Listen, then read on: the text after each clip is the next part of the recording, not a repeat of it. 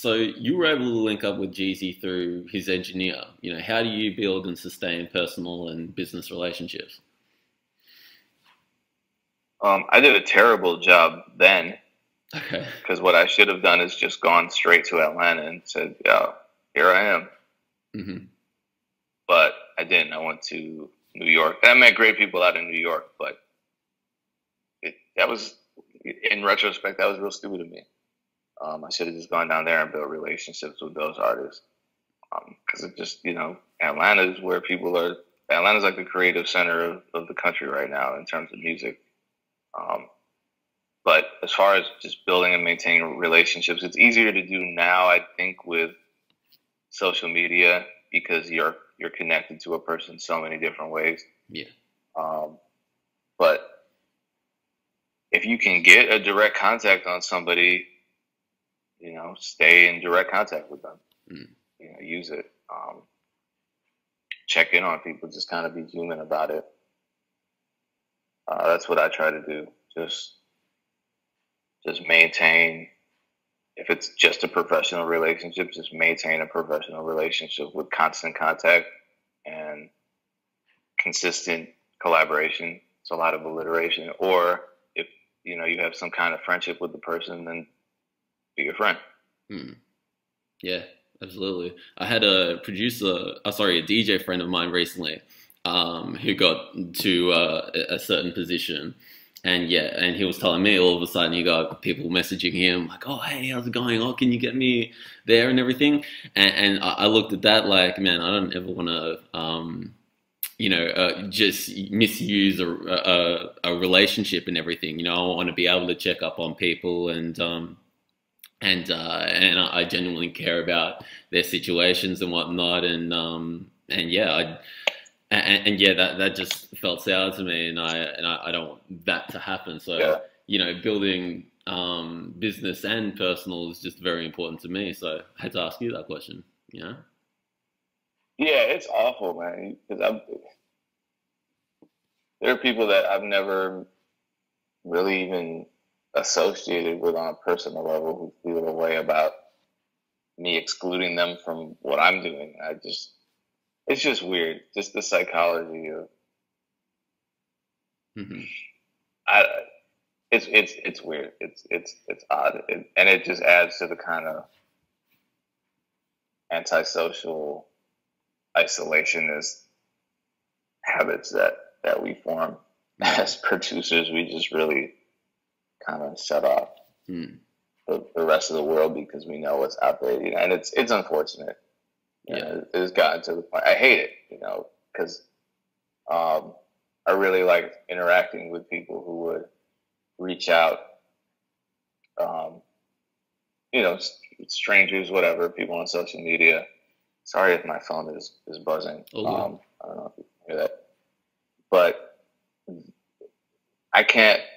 I'm really wary of interacting with people now because there's usually a string attached or several. Mm. I'll just get a message. Hey, man, I really appreciate what you're doing. This video really helped me out, or I like what you did here. This is really great. Um, thank you. Hope the best for you. I think, okay, that's great. That really helps, because just I'm doing the vast majority of this work, hopefully for the good of the producer community. So then the second I reply, thanks, I appreciate that. Hey, by the way, here are 5 links. Listen to my stuff. Tell me what you think. Every time, Yeah. every time. So it just makes you paranoid. It makes you think everybody has ulterior motives, and I Hmm. know that's not true. Um, but just social media allows for people to communicate terribly and not realize it. Because I don't think the majority of them are maliciously planning on sending these Trojan compliments. You know what I mean? But it happens a lot, and Yeah. it's unfortunate.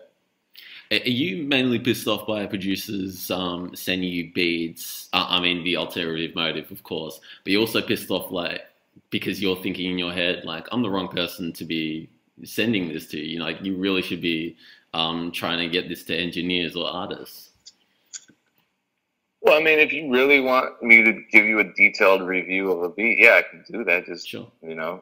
just compensate me for my time. That's all. Yeah. I'm not greedy. I don't ask for much, but I got other stuff to do. So Yeah. if you're taking away from the time I spend brand building or the time I spend working on the projects that are literally piled up to the ceiling, then just be respectful of that. If my opinion matters to you, then prove that it matters, and I will really do my best to give you as much insight as I possibly can. Absolutely, absolutely. And we'll wrap things up now with the last question. What are you working on right now, and what's what's in the works for, I guess, 2017? Oh man, I'm excited about 2017. But the big priority is Ted Park's album. So Okay. shout out Ted Park. We have a lot of music on the way and in the works. And in addition to that, I'm working on a solo project, probably a couple. I'll probably put out another, not probably, I definitely will put out another instrumental album this year, probably first quarter. Yeah. Probably another Painkillers mixtape first quarter. I'm working on a lot of albums with me and Soul are working on our third album, but I'm not going to put a release date on that. Me and Cut Calhoun are working on a EP. I won't put a release date on that. I'm not going to put a release date on anything, but those are just a few of the projects that I know are going to most likely come out in 2017. Sure. And they'll all be on your website, right? Oh yeah.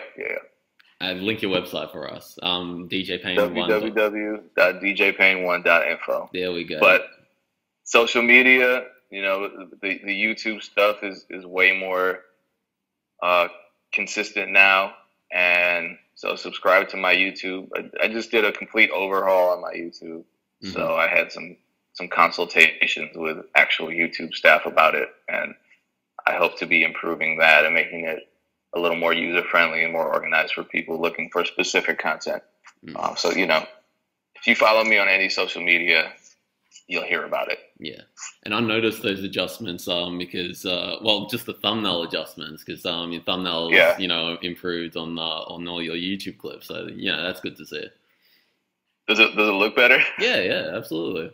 Okay. Yeah, cool. For sure. And to actually see like a visual title as well, like we're Visual Society, I guess. So yeah, for me just personally, yeah, it's good to see. Yeah. But okay, I click your that's what I'm going for. I click your videos regardless, though. So, yeah. Well, thank you. You're the person that I'm not targeting then with these new improvements. But just for the average, because people, I'm just learning about this stuff. It's a weird world. You look at the engagement for how long people are actually watching the videos. Are they subscribing directly after? Are they looking at your other videos? Yeah. Following. Analytics is important. It's important. Yeah, they are. And a lot of people don't use the analytics, and they're everywhere, and they're free. Yeah. Google Analytics, YouTube Analytics, Facebook. I don't know if Twitter has analytics. I don't know, but Twitter's a little more straightforward than Facebook and YouTube. Yeah, absolutely. Well, yeah, I appreciate you joining me here on Urban Knowledge. Thank you, DJ Payne 1. Yes, sir. Appreciate you.